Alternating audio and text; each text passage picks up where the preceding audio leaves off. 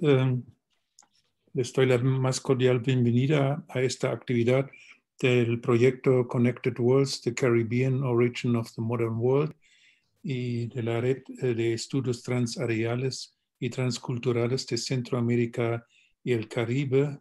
El proyecto Connect Caribbean es un proyecto financiado principalmente por la Unión Europea, que reúne 14 universidades y una editorial del Caribe, América Latina y Europa, y se dedica a estudiar de forma comparada las sociedades caribeñas.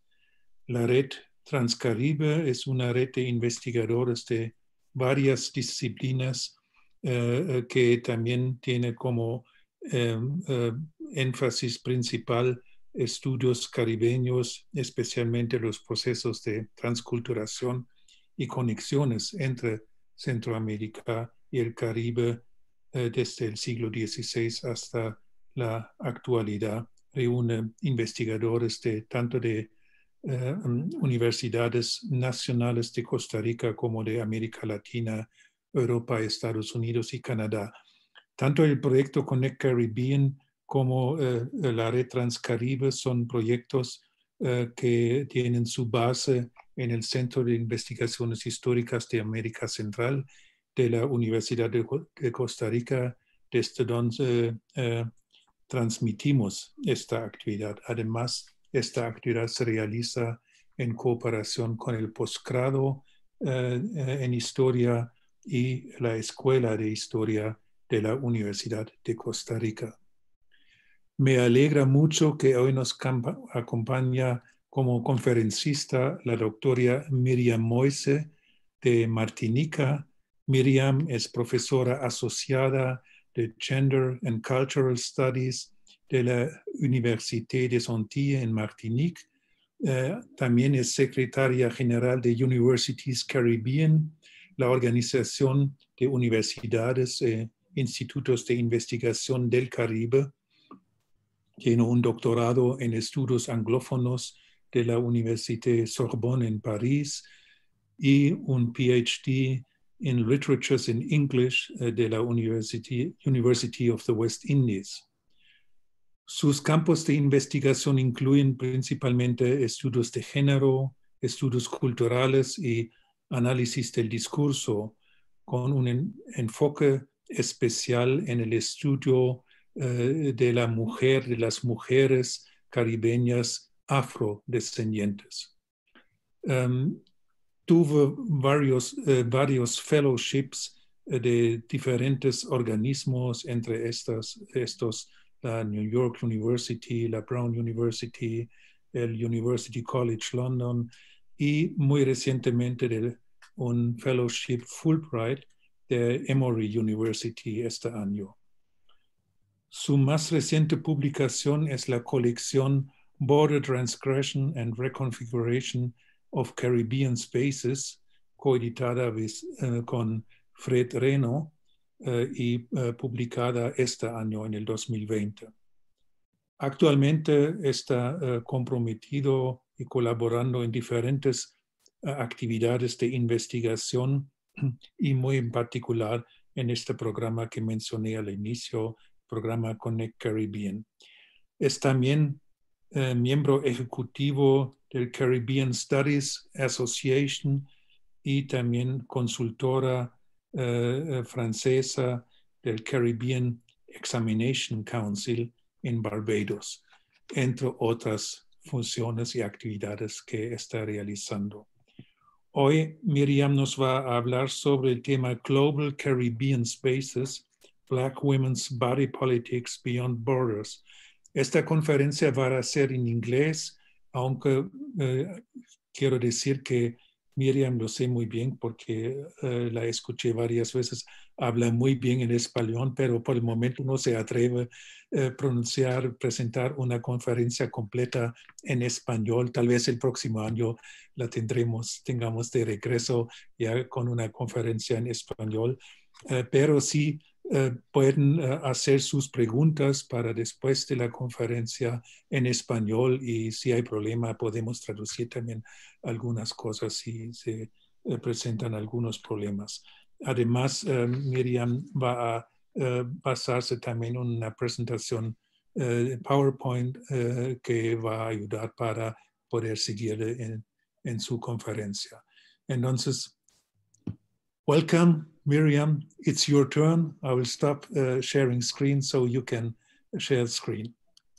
Muchas gracias, Werner. Lo siento, mi nivel de español no es universitario, pero lo entiendo. Muchas gracias a todos. Thank you very much. And this is where my Spanish will stop. I will start speaking English and sharing my presentation.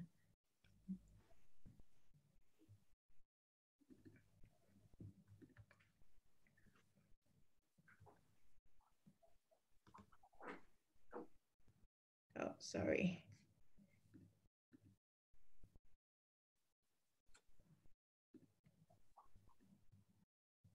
Okay, right. So thank you very much for having me here. Thank you very much, Werner, for organizing it. And I was supposed to be at your university in Costa Rica. So it is, in fact, my pleasure to at least share virtually this conference until we meet whenever we meet again, whenever I come to Costa Rica. And hopefully, as you said, I will be able to deliver my conferences in Spanish by then.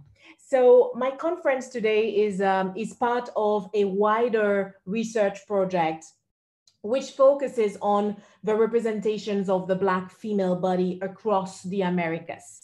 What I am trying to explore and to understand is the extent to which art and creative discourse facilitate the shaping of new transcultural subjectivities and alternative social, cultural, and political considerations on a race and gendered corporeality beyond historical trauma and beyond imperial epistemology, as well as above all beyond geographical borders. So indeed, with a focus, my focus is really on text and cultures. So literary creations and artistic creations with a focus on sculptures. I argue that the exploration of artistic, literary, and sociocultural representations of the Black female body by women artists and writers of the African diaspora themselves will ultimately allow a deeper understanding of the extent to which these material and textual productions intersect and resonate and basically participate in these gender constructions across the global Caribbean. When I mention the global Caribbean, I conceptualize it as part of the Black Americas. The concept of Black Americas was inaugurated in 1967 by French anthropologist Roger Bastide in Les Amériques Noires, the Black Americas.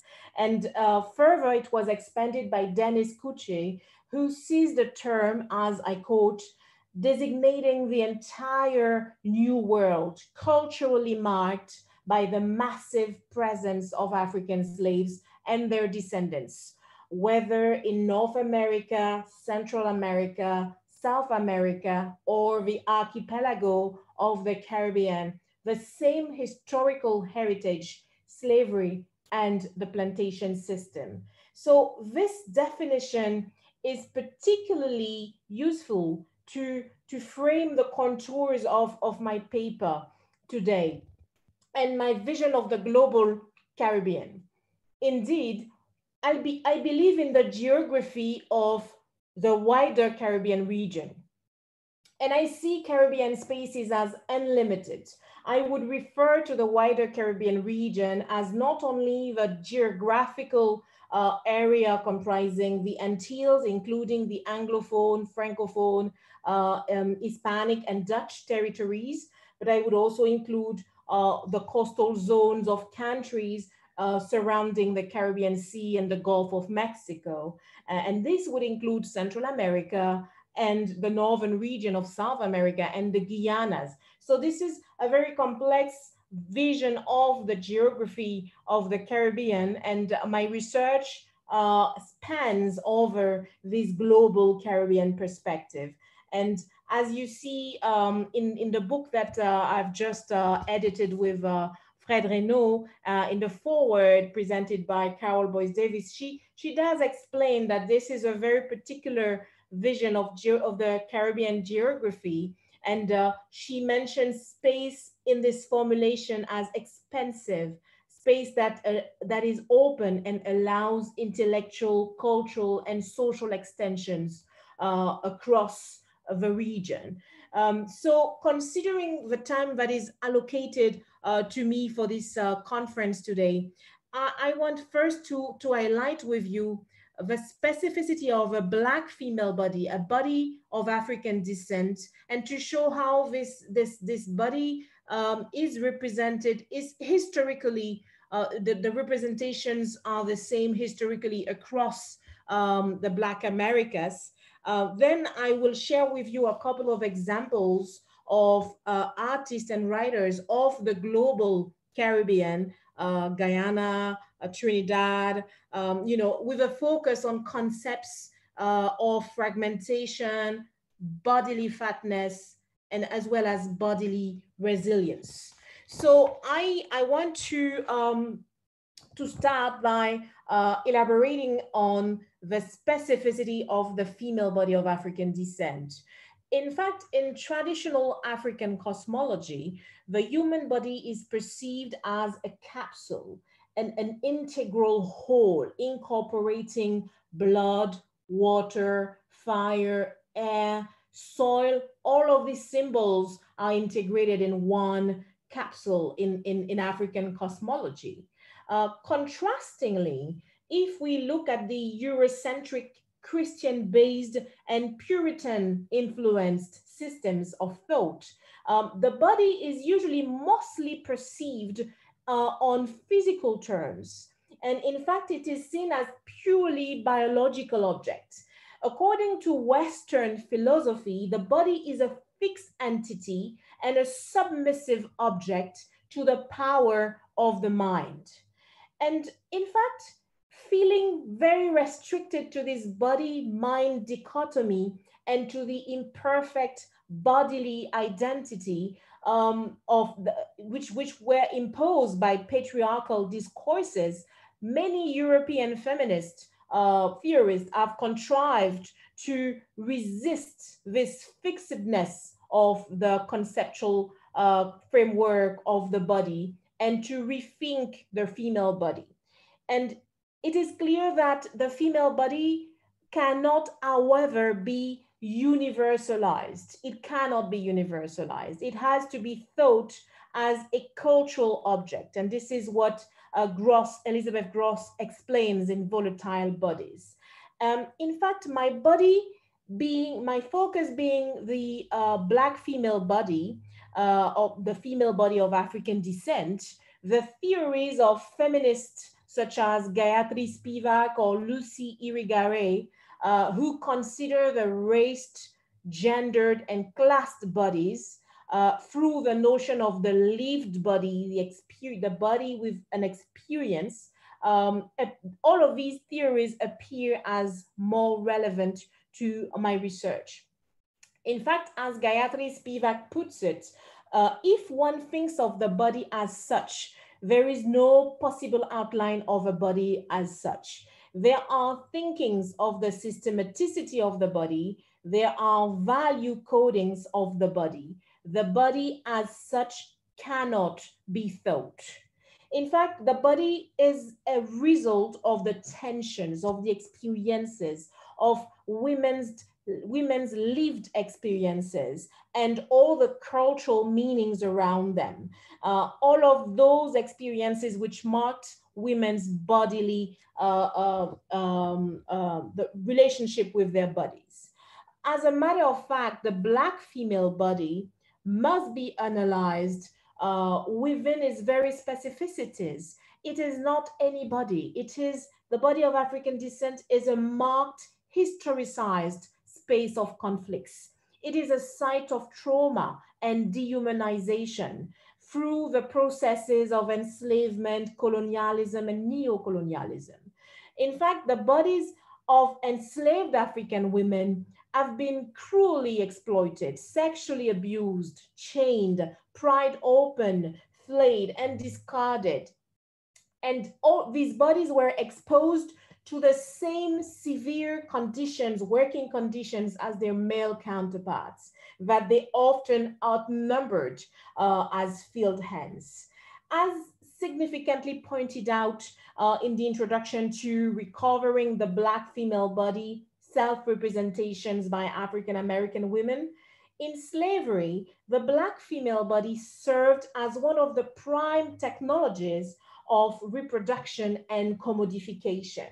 In fact, whether it took place in the cotton fields in southern United States or in the sugarcane plantations in the Caribbean, the African woman's experience of enslavement has been one of resistance against all forms of oppression and one of bodily and discursive reclamation and reconstruction. Early anthologies that I mentioned here, All the Women Are White, All the Blacks Are Men, but Some of Us Are Brave, or Black Feminist Thought, Knowledge, Consciousness, and the Politics of Empowerment, these early anthologies are essential works in enhancing the specificity of the literature produced at the time, and also the various obstacles encountered by Black women in the global world, even today in the context of Black Lives Matter, where they are confronted with racism, sexism, and social exclusion. So historically, the Black female's body's access to space has long been restricted. It has been controlled by hegemonic forces. And in fact, to represent their body, the woman of African descent must defy space. She must defy the territories that she occupies, as it is a repositioning into space that matters. It is what Gross calls a coherent identity and an ability to manipulate things, including her own body parts in space. And this is in her essays on the politics of the bodies. So to understand how women, writers, artists, intellectuals, particularly women of African descent in the global Caribbean, to understand how they position themselves with regard to body politics, we need to understand the history behind it and to take into account the specific modes of representations, the plurality of modes of representation of the Black female body, and all of the intermingling social, cultural, racial, and gendered borders that come with it. In fact, I want to focus on text and sculptures, whether they are fragments of stone or text. It is truly about measuring how these Black bodily spaces become genuine instruments of renewal of feminine subjectivities beyond normative borders. In fact, within this perspective that I'm developing, it seems that African diasporic women writers, artists, and intellectuals strive to allow their body to exist on the page in their work, to erupt sometimes in their sculptures. While some authors may develop rather unconventional approaches, as I will take a few examples, very unconventional approaches to the Black female body, others may just want to express it as having the right to exist as a Black body, against Eurocentric norms of beauty, against all the recurrent gender construction patterns that are sometimes cultural in the global Caribbean. Indeed, what I find really interesting is to look at the extent to which women artists and writers manage to make this Black female body visible audible and tangible, and to reconstruct and remember it beyond trauma.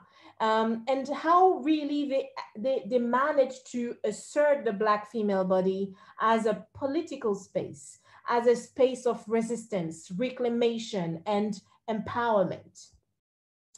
As theorized by Gayatri Spivak, Lucy Irigaray, and Ellen Siu, through their concept of écriture féminine, writing the feminine body, the only way to move from one position of objectified servitude to a position of full subjectivity is for women to write the truth of their bodies. And this is really what I want to illustrate by taking a few examples of women writers writing the truth about their bodies, empowering the Black female body through their work. I wish to start my illustration by Trinidadian Canadian writer M. Norbese Philip. In fact, Norbese Philip, I will take 3 examples and I will go one by one, but I will talk about Norbese Philip and her specific strategies to impose a rewriting and writing of the Black female body in her poetry. I will then discuss Jamaican American sculptor Simone Leigh, who has also attracted my attention through sculptures of the body.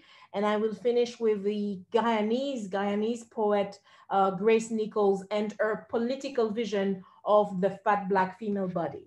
So starting with Norbese Philip, the focus of Norbese Philip is really on the power of the tongue, the power of discourse, the reacquisition of power in the capacity for the Black female body to create its own image. So she uses the word image as a fundamental process to achieve self-assertion. In fact, I quote, "The power and threat of the artist, poet, or writer lies in his ability to create new images that speak to the essential being of the people among whom and for whom the artist creates." So it's really about building self-representation and self-re-empowerment. In fact, as Cordella Forbes explains in her study on this image concept, she explains that the notion of image entails a genuine process of self-definition and self-reconstruction through the discursive memory of the body, one that expresses the interconnection between time, self, and voice, and a dialectic that may allow self-recovery. So, in fact, Deleuze argues also that memory is the real name of the relation to oneself, or the effect of self by self. In fact, remembering, knowing your history, knowing your past, as the point of departure to reclaim this body as a specific one. Philip's text, in fact, sorry, that was Deleuze's quote. In fact, Philip's text, and I mentioned she tries her tongue, her silence softly breaks. It's a poetry. It's a very short poetry volume. And she also has another nonfiction text, A Genealogy of Resistance. All her work, Philip's work, really explain the comparable prospects of bodily processes of healing and renewal. So she really uses the body as a political object, as a positioning matters. What matters is really the positioning. In her prose and poetry work, A Genealogy of Resistance, that I quote here, Philip really denounces the dislocation of African Caribbean female bodies, and she depicts bodies in search of discursive recreation, provided that the Black African women's tongues be reclaimed and remembered. In fact, in this excerpt that you see here, she denounces the Black female's objectification. It's a political stance. It's really the denouncing of the Black female's objectification in the process of enslavement, which took the product of her body and the body's wisdoms. So here you see she really mentions body and place as appearing as intrinsically linked. They are sometimes space and the body sometimes seem to intermingle in Norbese Phillips' work. It really made us think about this notion of the land as feminine, of the feminine metaphor for landscape, which is often used. So further, Norbese Phillips' poetry is also a poetry of fragmentation. She writes with fragmented verses, and I'm not quoting a poetry book Zong, which is even more fragmented, but in her verses as well as in her essays, there are always fragmented moment. Here, as you see, far from performing victimhood, the following verses that I'm quoting here highlight some of the rebellious responses from African women to the dispossession of their bodies. This is the depiction of rebellious bodies, bodies that survive beyond trauma and beyond exploitation. In fact, in this excerpt, you can see that body and text are fusing. From body and place in the earlier verses, you will see that we move to body and text and then to body becoming text. So it's really about the survival of the body, of the Black female body in particular, and its very capacity to turn, to transform into tongue. So it is actually the survival of the discursive bodies that we are actually witnessing through Norbese Phillips' poetry. In fact, bodily reconstruction is through discourse, all of these notion of bodily reconstruction through discourse is quite a common pattern in slave narratives by women. In fact, in the history of Mary Prince, the only published narrative by a once enslaved woman in the Caribbean, Prince recounts her strategies to survive and to overcome the hardships through acts of resistance. Among those were the numerous times when she actually recounts taking control over her body, her space, and her speech by talking back to the owners and colonizers, thus deconstructing the stereotypes about the silenced and passive enslaved African woman. So the story of Mary Prince and the transformation of her bodily pains into voice and text are really embodiments of resistance that we can link to Norbese Phillips' genealogy of resistance, a genealogy that goes from the enslavement to now, a genealogy of resistance that depicts the Black female's utterances and body positioning as being reshaped and being continuously renewing and surviving through discourse and reclamation and re-empowerment. In the same way as Norbese Phillips' poetry, which links the tongue, the body, and the necessity to reclaim a body and a discourse, Simone Leigh, who is an American artist of Jamaican parentage, her representations of the Black female body is also very disturbing and enhances a similar focus on the resilient bodies, the bodies that resist and survive historical damage and commodification.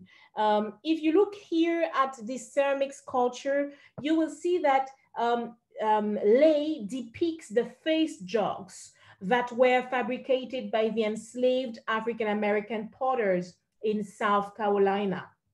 In fact, she relates this to the image of the subservient mammy. The mammy figure, which is a figure which is very much criticized by Black feminists, as in fact, it is part of the 4 stereotypes that Black feminists have depicted. The mammy figure being also the picture of the one which was until very recently on the Aunt Jemima pancake boxes. So it is really this figure that Lay is re-exploiting. She is linking the bodies and the objects, and she enhances the functions of both objects and bodies and re-explores different tropes about beauty, about Black women's beauty. In fact, in her very more recent work, Brick Lane, which is in New York, Simone Lay uses, again, the body of the Black female, and she fuses the human body, and you see that it is in the middle of the city. So there is a sort of fusion between the body and the architecture around it. It looks as if the body is reclaiming its presence and its visibility in a space where it was often rejected from. So if you look at this sculpture, when I look at the hair, the plaits here, they are somewhat reminiscent also of the representation of the Venus of Willendorf, this mother goddess symbol, which is actually a fertility figure. The Venus of Willendorf, or Nude Woman was her name, was this upper Paleolithic figuring found in 1908 at Willendorf in Austria. And as you see, her head is presented, it looks like braids or maybe a cap. The patterns are very clear, and her feet are missing. So this was probably part of the design. But again, you see that here from the Paleolithic figurines, there is this focus on the body, which is here quite prominent. So the role of, to go back to Lay, when we think about the role of the Black female artist, writer, intellectual, it's really about re-territorializing spaces, reasserting the presence and the right to exist across spaces, across the Black Americas, spaces that were previously denied to them, and spaces that they want to re-territorialize and to impose their own norms of beauty. For example, if we move to the example of Guyanese poet Grace Nichols, she actually wrote a collection of poetry called the Fat Black Woman's Poems. In fact, Grace Nichols uses the notion of fatness. She links it to the notion of resilience. This quotation is actually a quotation from Hilary Beckles, who was explaining how the myth of the representation of the Black woman as docile and servile mammy, it was turning upside down this myth of the mammy that I was talking about earlier. So Grace Nichols, really, she uses her poetry to turn upside down this notion of the Black mammy depicted as fat and dark skin in the ideologies and imaginations of the dominant society.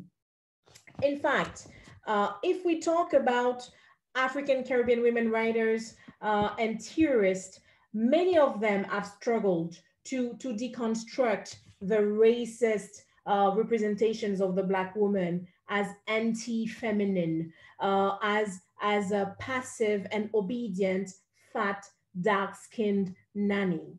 And in fact, to quote a few, Barbara Christian, Caribbean American feminists, actually subverted the myth of the harmless domestic mammy in her analysis of slave narratives. And I quote her here when she says, the mammy was a cook, housekeeper, nursemaid, seamstress, always nurturing and caring for her folk. But unlike the white Southern image of the mammy, she is cunning, prone to poisoning her master, and not at all content with her lot. So here again, you see that there is a notion of rebellion and of positioning, different type of positioning in terms of body politics here. And Grace Nichols, the Guyanese poet that I'm going to quote now, is definitely deconstructing this mummification process. She is really subverting the historical racial stereotypes. And I want to quote this excerpt from her poem entitled Thoughts Drifting Through the Fat Black Woman's Head While Having a Full Bubble Bath. The fat Black woman that she's depicting here is actually developing activist ideals. And it seems that she's actually intermingling all of these ideals with her body parts. So the body is really central to the poetry of Nichols, Grace Nichols. Oh, how I long to place my foot on the head of anthropology, to swing my breast in the face of history, to scrub my back with the dogma of theology. So it's really about a body taking political stance and positioning against the dominant dogma, against normative history, against given stereotypes. So a body rebelling and taking space, making space, and a body speaking. So it's again the importance of discourse, which is here underlined. So defying the master codes, Nichols' poetic voice really imprints the body parts are imprinted on the page. And there is this imaginary, this imagery of the fat Black female reflecting, thinking while she's actually soaking in a bubble bath.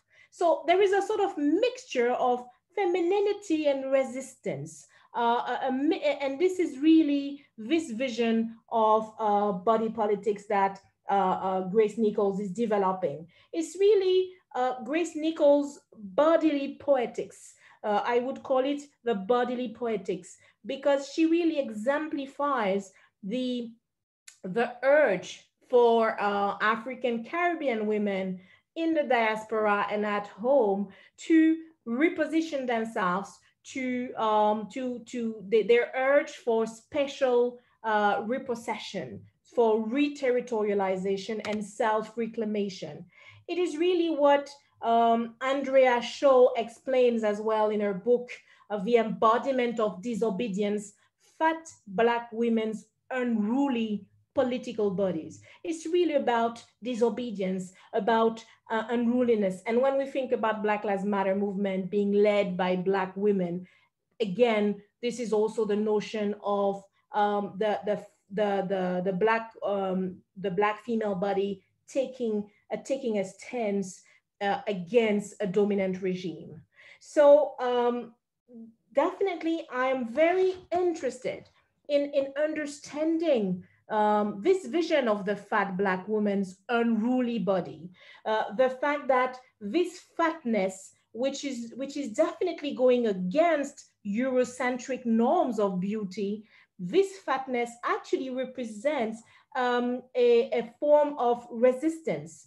And if we think about mythical representations, women's, for example, if we think about Nanny of the Maroons in Jamaica, women's breasts and fleshy bottoms are often associated to resilience. In fact, Nanny of the Maroons is an example. In the Caribbean region, fatness is often culturally associated with well-being and generosity. So the cultural meaning of fatness differs when we look at the global Caribbean rather than Europe. So it is really a given fact that fecundity, breastfeeding, were fundamental to enslavers during enslavement time. And in fact, African women were often described as, and I quote, wombs of iron and gold. So the symbolism of the breast is also very important and recurrent in Grace Nichols' fat Black women's poetry. And this is also what Andrea Shaw explains in her study, because she really describes the fat Black woman as a female warrior figure who swings her breast at misrepresentations and who rejects the historical continuum of oppressions against women of African descent. So Grace Nichols' poetry is really very much responding to a form of rejection of discrimination and all discriminatory discourses as she asserts an identity in a very colloquial language of her own. And in fact, at the end of the poem that I quoted earlier, the fat Black woman in Grace Nichols' poetry, she quotes, but this fat Black woman ain't no Jemima. Sure thing, honey, yeah. So in fact, she differentiates her fat Black woman to the Aunt Jemima, which is the stereotype of the mammy. It's also very much a speech around performativity. And this is when we come to the theory of performativity of Judith Butler, which is very much significant when we analyze the poetry of Grace Nichols. In fact, far from being a static and unitary subject, Grace Nichols' bodies are actually embodiments of self-transformation and disturbance. They disturb the normative order. They come to subvert canonical English. And in fact, it is really a series of poems that deconstructs binaries. All of these poems reject all forms of normative categorization. So this excerpt here is also very interesting, as it's really the number of times that the word fat is repeated. It's really fatness used within an anaphoric pattern, and it is made a central figure throughout the book. So this is not, Nichols is really contesting through her poetry, she's contesting the marginalization of non-white, non-male individuals within a Caribbean post-colonial context in particular.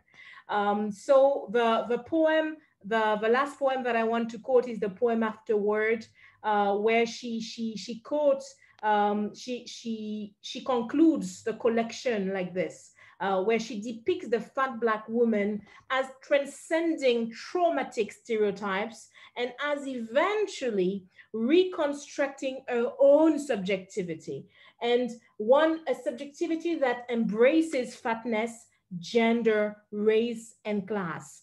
Behold now the fat Black woman who will come out of the forest when the last of her race is finally and utterly extinguished. The fat Black woman will emerge and tremblingly, fearlessly stake her claim again. So you see here, there is the fat Black woman is here a personification of survival against all odds, beyond the traumatic erasure by her counterparts, of her counterparts. And in fact, she still comes out of the forest, she still emerges, and her speech remains audible until the end of the poem. And in fact, when you think about representations across the global Caribbean, you can find many representations of resilient cultures, resilient women who exist beyond space and time.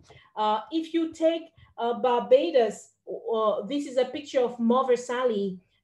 In terms of Afro-Caribbean cultural expression of fertility, she would be the expression of fertility. When you look at this picture of Mother Sally in Barbados, she's always represented with her voluptuous shapes, an exaggerated bosom. She's very much celebrated through the positioning, the heads up and the hands on her hips. All of these are positions of defiance against time and against, it's really a political defiance. I also came across in the Dutch Caribbean, I came across the famous colorful shishis that you know. In Papimento, shishi refers to older women that young people hold on high esteem, very much an African also inherited tradition of respecting the elders. Last but not least, I want to show this culture by female artists from Curacao again, from the Dutch Caribbean, Hortense Brown. And you see again, you have the notion of fatness of the body, resilience of the body, and this reference is very much present in, and you can find sculptures of fat Black women across the Black Americas. These women's body exists and occupy space with their fatness, and this symbolizes presence and power in space.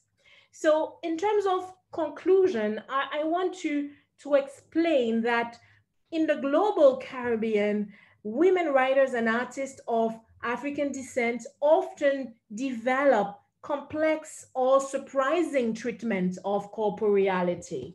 And in fact, their work embody both disturbance to the normative framework and deconstruction of a given space.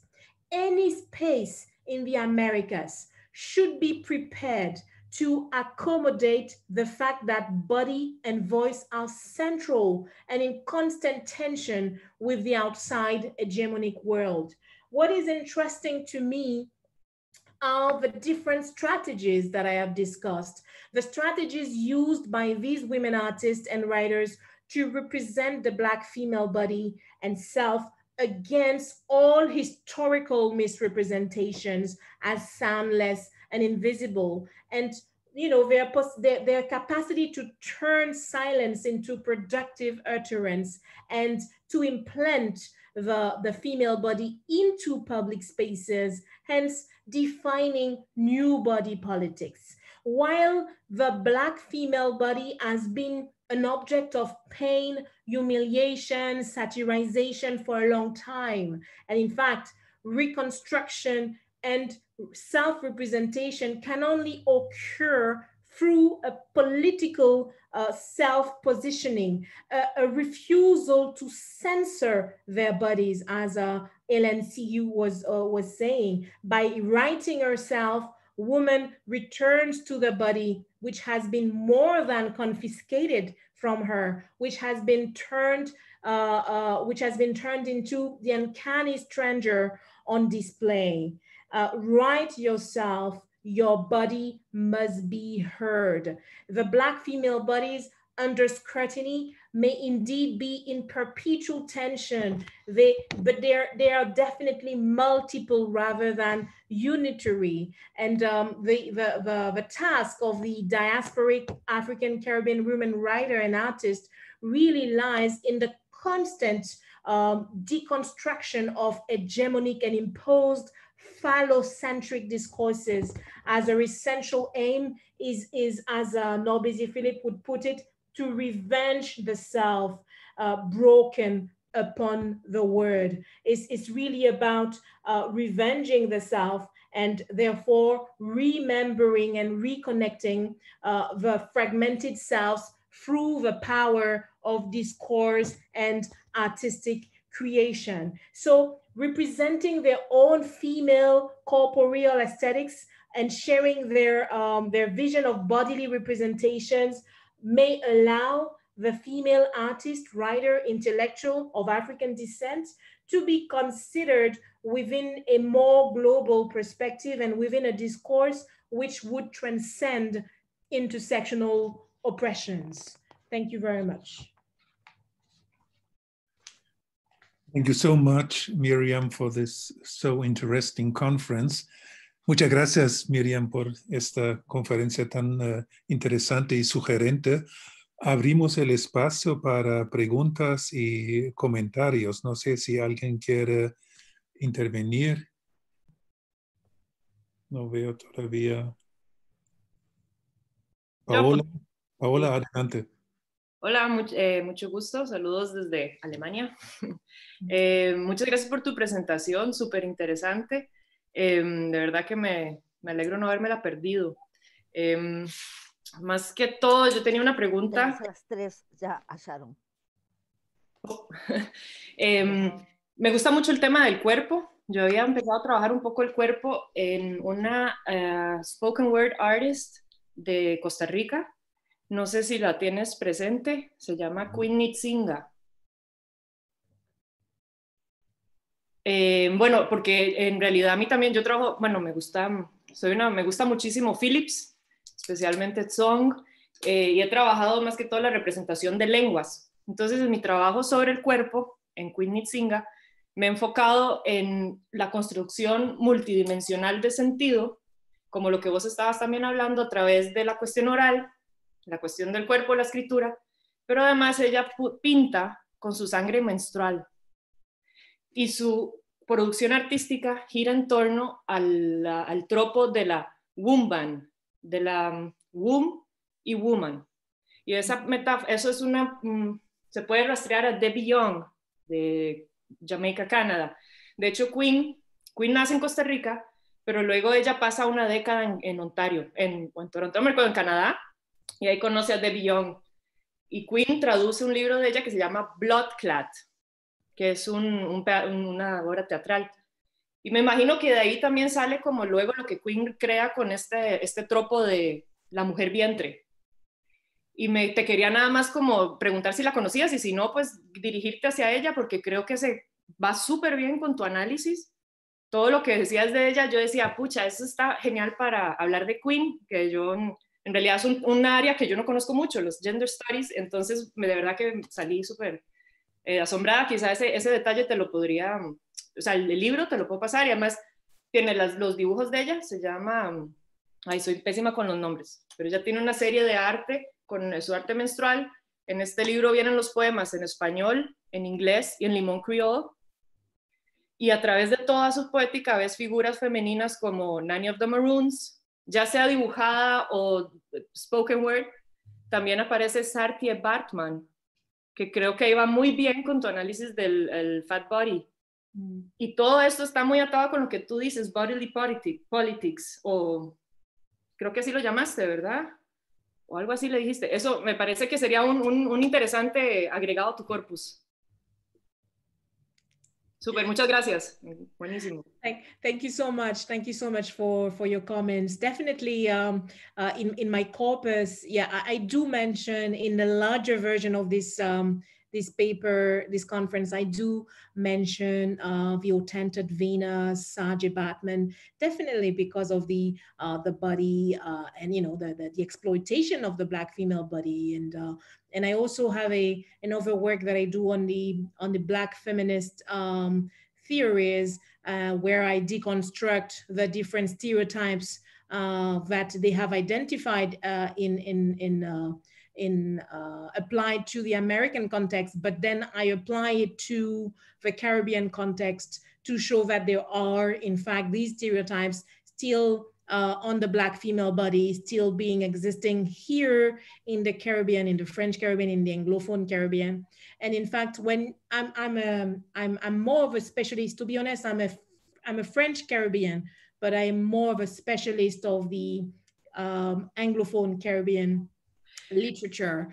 So in terms of when you have mentioned the menstruation and the period, that yes, and that's definitely when we talk about the body, this is a part that the female body in general and the Black female body in particular, because you have mentioned the Jamaican word for menstruation.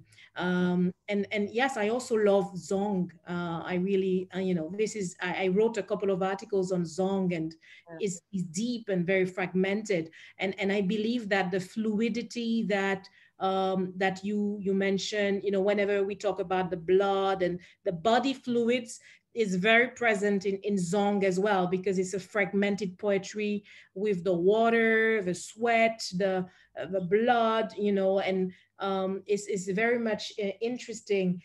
And I wanted to ask you, maybe if you can put into the chat for me the name of the Costa Rican artist, because I don't know her. Quinn. Yeah, the best. I mean, that's great, because even if she's from Costa Rica, she writes in English a lot. So this edition, it's called Afrocon. Okay.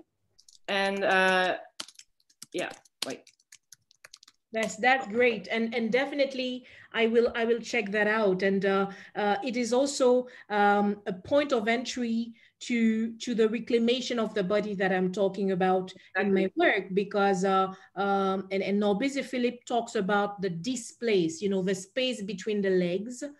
So she talks about displace in one of her work, and in fact, this is also the fragmentation of the body. She exploits it, and the different parts are put are emphasized. So you have the tongue, but of course you have the place between the legs, and she calls it displace. So I'm very glad to have this exchange with you, and maybe we can talk, you know. Yes, for sure.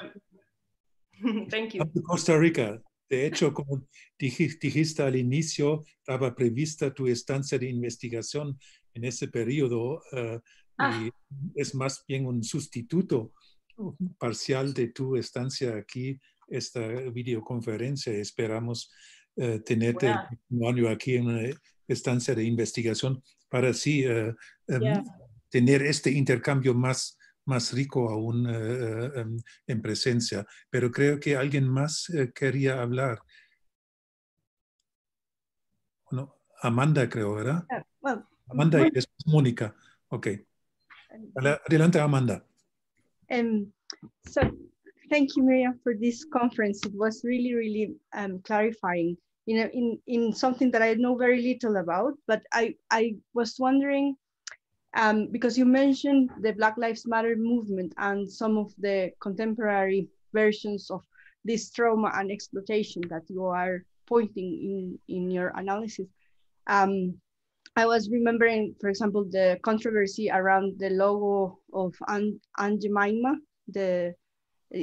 I think in last July, they changed it. They switched the logo because of a press from the Black Lives Matter.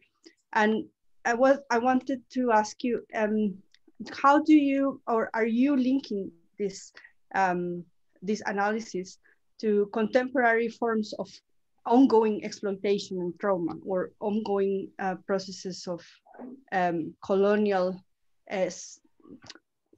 oppression on these bodies? Thank you very much for your question. In fact, I agree that the Black Lives Matter movement, you know, of course, I mention it because you know, it's definitely, you know, nowadays it's definitely up. We have to mention it, especially that it is led and created by Black women.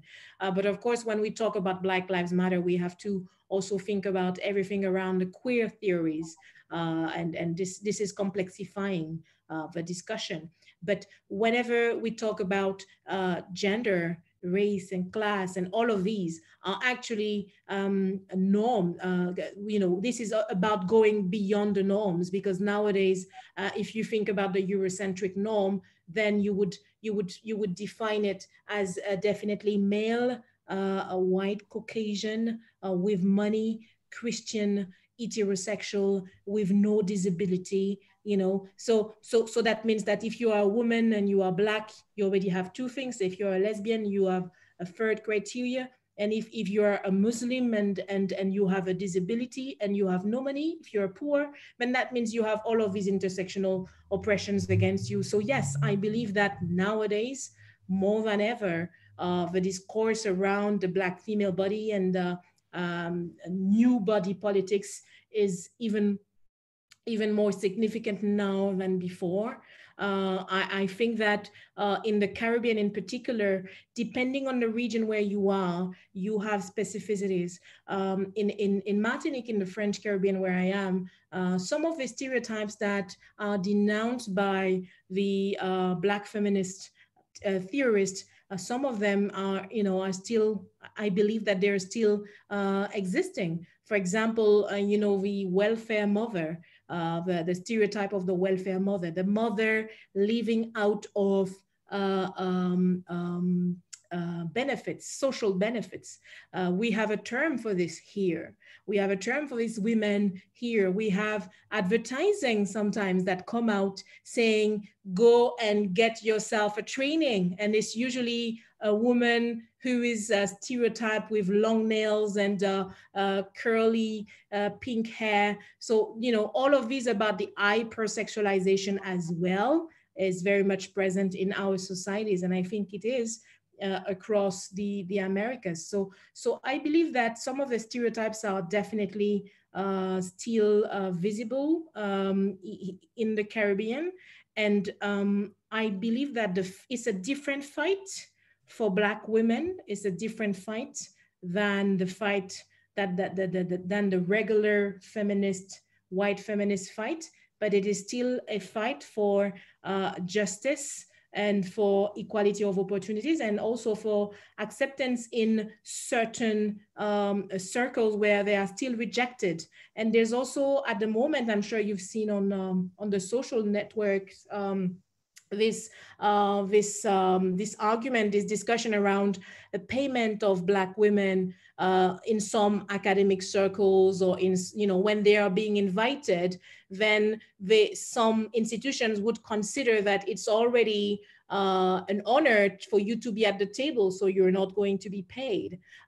Because before there were no Black women at the table. So now there is one, so at least you can be glad to be sitting at the table, but you're not going to be, you don't need to ask for a stipend. So again, we have this notion of the Black woman always having to be grateful for where she is, because she came from far. So yes, the fight is still on for justice, for equality, and body politics definitely very, very resonant in nowadays context. Thank you very much for your question, Amanda. Monica, adelante. Oh, sorry, Monica. Yeah. Yes, hello. Is English, Spanish? I don't know in which language more people. I understand Spanish if you don't speak too fast, but I will not respond in Spanish. Okay, no, I'm more comfortable in English talking about these themes, although Spanish is my first language, but I was wondering in which language more people will understand. I guess it's the same. Everyone speaks English, right? Well, thank you very much, Myriam, for your talk. I loved it, and I'd like to thank the organizers as well.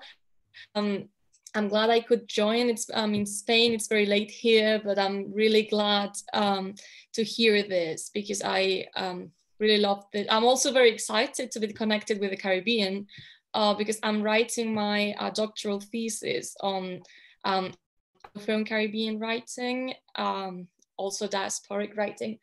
And I'm using the same framework as you do, as in the global Caribbean or pan-Caribbean politics, farther beyond nation states, the Caribbean Sea as framework. And well, that's well, thank you very much. I wrote down all the works you recommended, all your work. I'll check it out. It will be very useful to me, because this is where my question begins. I found some challenges in using this framework because, well, not only because of matters of the nation state, but also because in terms of history, some nation states are very different from others. And in particular, the Hispanic Caribbean, also Haiti, but in the Hispanic Caribbean, also in terms of demography too. So I think this framework is useful and it's necessary, but I would like, well, I feel like I'm constantly justifying the fact that I'm using this framework. So I would like to ask you the challenges that you've faced, and also the why. I think you said it, but maybe you could expand on that. Why is it important for you to use this framework? And I know because of the body politics of Afro-Caribbean women, but I guess you'll be said, sometimes they'll tell you that if you're using these frameworks, sometimes it escapes in terms of the heterogeneity of the Hispanic Caribbean population. Maybe you're just focusing on one part of it. So I'm just curious to see how you're dealing with this. Thank you very much, Monica. To be honest, that's a very interesting question. To be honest, yes, the heterogeneity of Latin American, Hispanic part of the global Caribbean complexify things. And Connect Caribbean is actually a program that was, that I chose to embark on because I wanted to be able to explore this this heterogeneity that I'm not familiar with. And in fact, that's why as when I was saying, I have a, I was planned for 2 months in Costa Rica this year, 2 months next year. So eventually I think I'll come in at the end of, at the beginning of 2022 in January. But anyway, my knowledge of the Hispanic, global Caribbean Hispanic part is the part that I know the least, because I know the French speaking part and the English speaking part, but the Spanish speaking part is really the one that I know the least, and of course is complexified because of all of the presence of the indigenous, and and I understand that. But I believe that if you define your topic very clearly, and you define what you hear, what you understand as African descent, or what is behind the word Black, then you make it clear. But as a graduate from the Sorbonne and University of the West Indies, I can tell you that between Trinidad and Paris, there was a huge gap in terms of theoretical understanding. So that's why in my work I would use, as African cosmology, but I also use European theorists. As you see, I can quote Deleuze, but I quote my African Caribbean writers. I mean, my framework is very large, and I think it's a wealth to be able to circulate and use the theories that you need to use. And in terms of justifying your choice, definitely, I would say that what makes it more complex as well is the difference between a Caribbean sovereign state and a Caribbean non-sovereign state, because I live in a non-sovereign Caribbean, so that is a neo-colonial Caribbean state. And I study mostly, my field is more on sovereign Caribbean states. So I think this is where the difference is.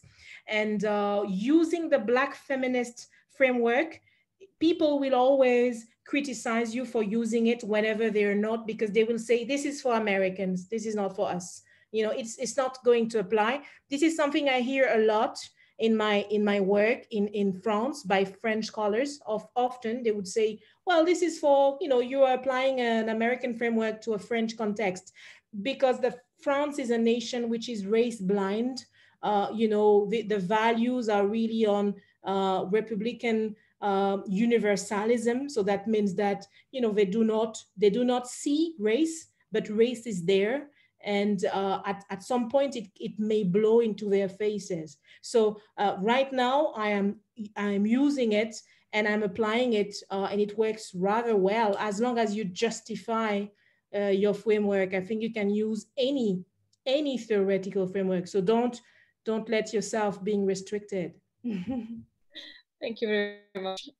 Yo también tengo dos preguntas, inquietudes.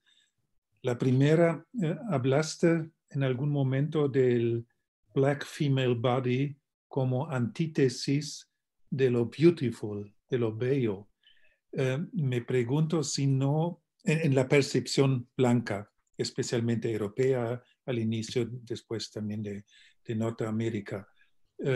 Me pregunto, y esto tal vez combina también, se relaciona con la inquietud que tenía Amanda, ¿no está pasando algo también que construye el Black Female Body de los Caribes como una alegoría, un símbolo, mejor tal vez una alegoría de la belleza del Caribe, por la sexualización, por la hipersexualización de la que hablaste y por la exotización, siempre en la percepción blanca o europea o norteamericana, y creo que es un elemento que tendríamos que tomar en cuenta, especialmente, por supuesto, a través del turismo también, que es una nueva forma tal vez de colonización o de persistencia de estructuras coloniales también. Esta es la primera inquietud que tengo, primera pregunta.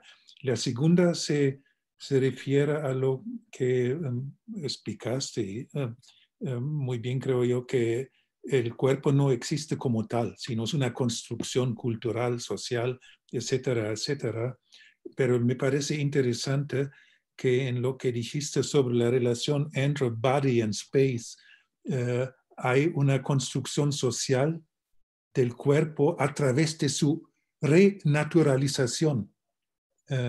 Y creo que los intentos de relacionar el cuerpo con el texto es un intento de naturalización en estos textos que nos presentaste y tal vez también en las esculturas. Esa es mi inquietud más bien que una pregunta. Y tal vez un tercer aspecto que es más bien una sugerencia. Hay una artista costarricense y Alzheimer ahora no me permite memorizar su nombre, que trabaja con cuerpos femeninos gordos. Leda Astorga. ¿Cómo? Leda Astorga. Perfecto, gracias. Leda Astorga, pero no es el cuerpo negro, sino es el cuerpo mestizo, para decirlo de alguna manera. También usa negras. Voy a tratar de ponerte un ejemplo en el chat. Sería interesante tomar en cuenta esto también, especialmente preparando tu estancia en Costa Rica para conocer esta obra artística de esta artista costarricense. Tal vez si, María Lourdes, si puedes compartir una imagen, sería tal vez muy sugerente. Sí, esas son mis inquietudes, preguntas. Yes. Estoy buscando una negra, pero ya te subo una negra, pero te voy a subir una blanca para que tengas, bueno, una mestiza. Te la estoy subiendo por el las chat. blancas también. Bueno, blanca no. Pero yo tengo un diablo, una diablilla o un angelito negro. Un angelito negro. Déjame ver si encuentro. Right. Thank you so much. I'm downloading.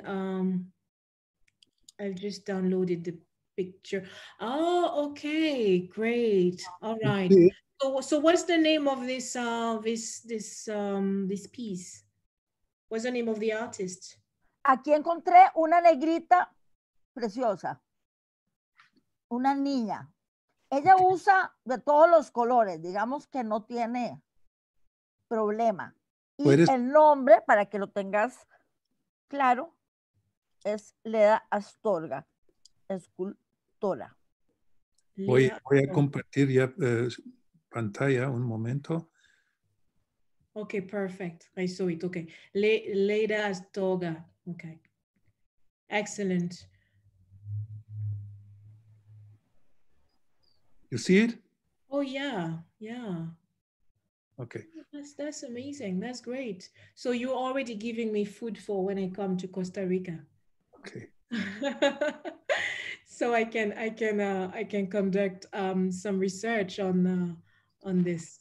Excellent. Thank you so much. I want to respond to the questions that you have asked. Thank you very much for your questions. And in fact, when you mentioned hypersexualization, yes, definitely. When we talk about Black female body politics, we would definitely think about discuss hypersexualization, and this is also one of the 4 stereotypes that which are described which are denounced by the Black feminist theorists. The stereotype of the Jezebel, who was the lady in the Bible who actually led the servants of Jesus to do sexual intercourses, sexual deprivation. So Jezebel is really the representation of the hypersexualization. But of course,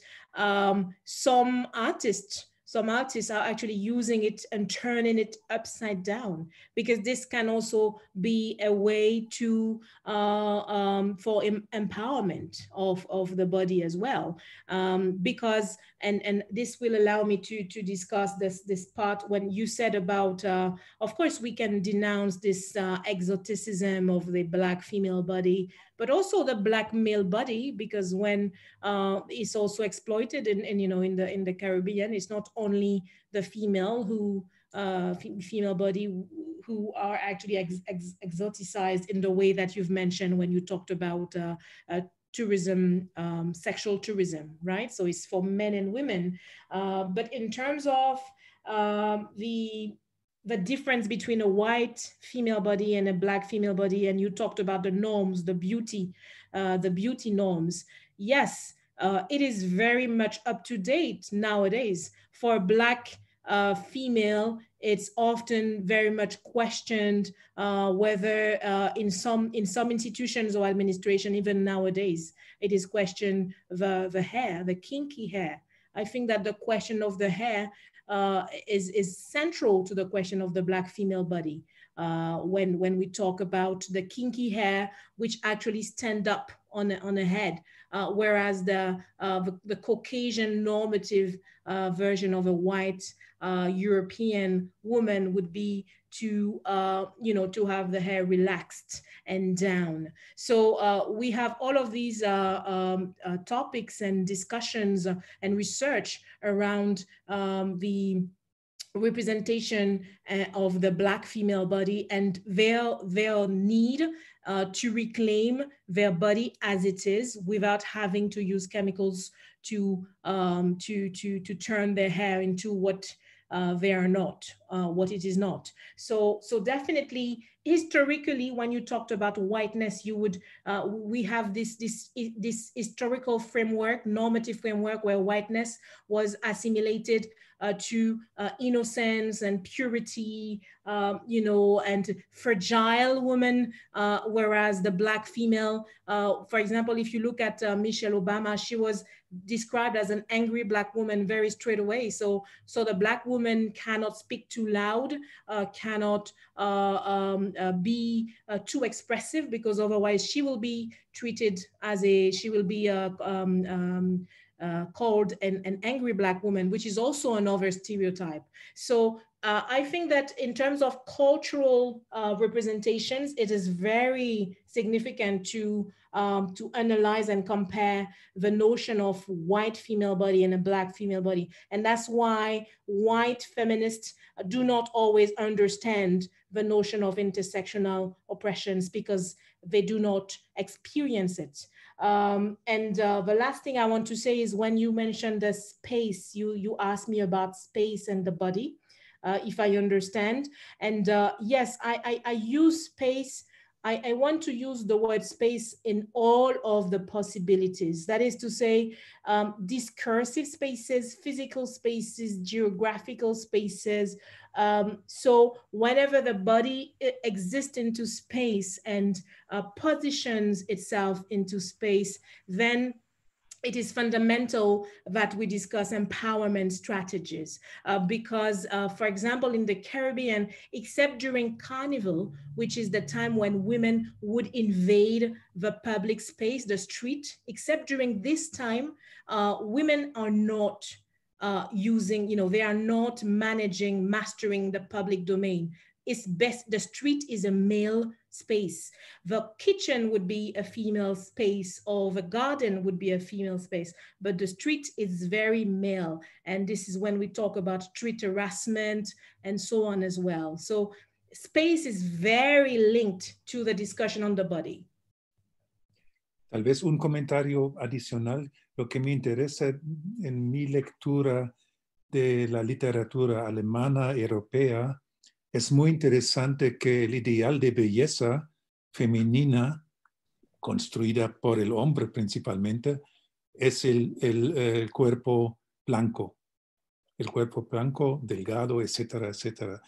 Esto, según mi teoría, cambia en la modernidad y tal vez aún más en la postmodernidad, porque ya es mucho más exótico no tener ahora tez blanca, sino tez morena, ¿no? Tal vez ya por el ecologismo ya está cambiando otra vez, pero en mi juventud esto era el ideal de belleza, nuestras fantasías de hombres, de la belleza femenina. Ya no era el cuerpo blanco, sino era un cuerpo moreno con algunas características del cuerpo blanco, delgadez, etcétera, etcétera.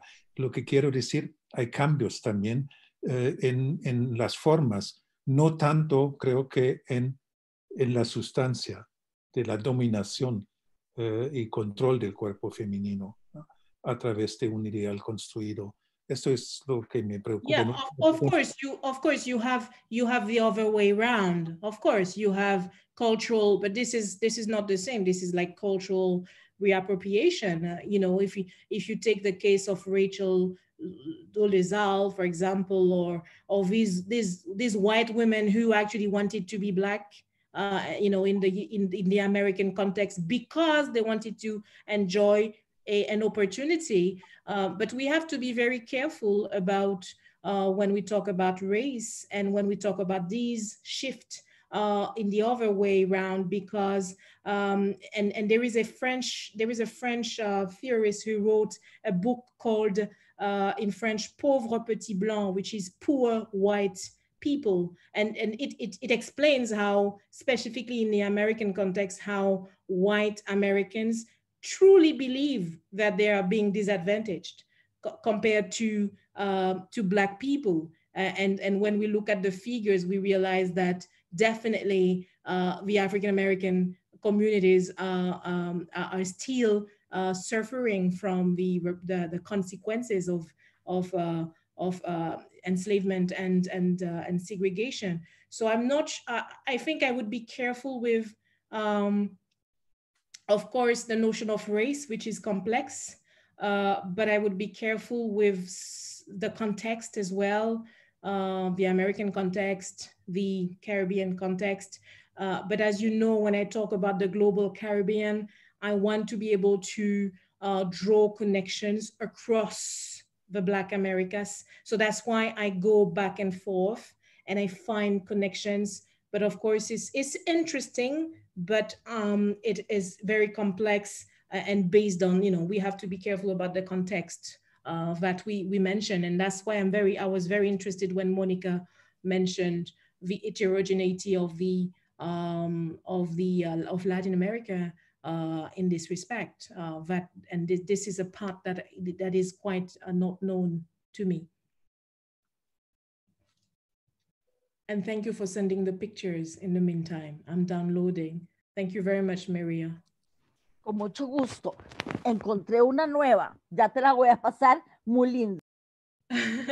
Muchas gracias. No sé si hay más preguntas o comentarios. Yes, I would just like to comment upon what you've just been talking about, like reappropriation of, let's say, less white bodies. In my personal perception, and maybe I'm wrong, I think turn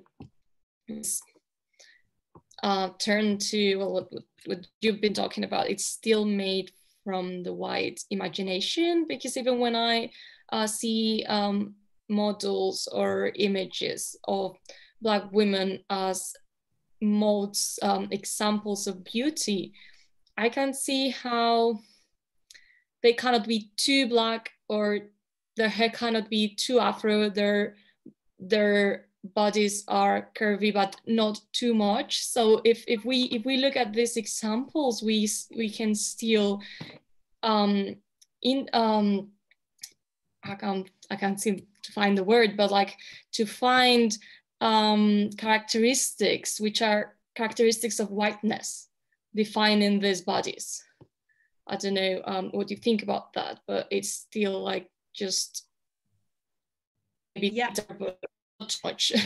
Yeah, of course, I see what you mean. I mean, Fanon's, Frantz Fanon's alienation, you know, is still theory, is still very much applicable in some instances. I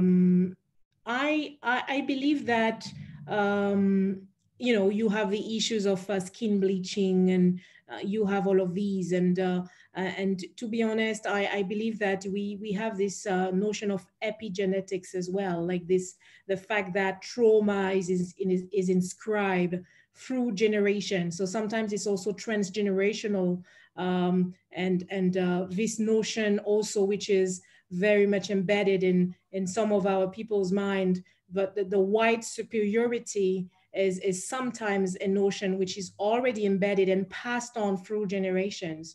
So this is something that women have to move beyond, and it's the same for the construction of the body as well. The body as being disciplined and silenced, and all of these restrictions of the body are often passed on from mother to daughter. I mean, you know, through generations. So so if I understand your question about the characteristics, the whiteness, in you know, the fact that some Black women would still try, I mean, it's also an issue. It's a different issue, but it's also an issue that is problematic, but is also very much linked to education, I would say. And that's why critical race studies and you know, gender studies and Black feminist studies are important to teach for young women to be able to draft, to recreate their own body politics in this world, which is a complex world, and where they should be able to assert themselves as who they are and make their own choices without being disturbed by stereotypes being passed on through generations.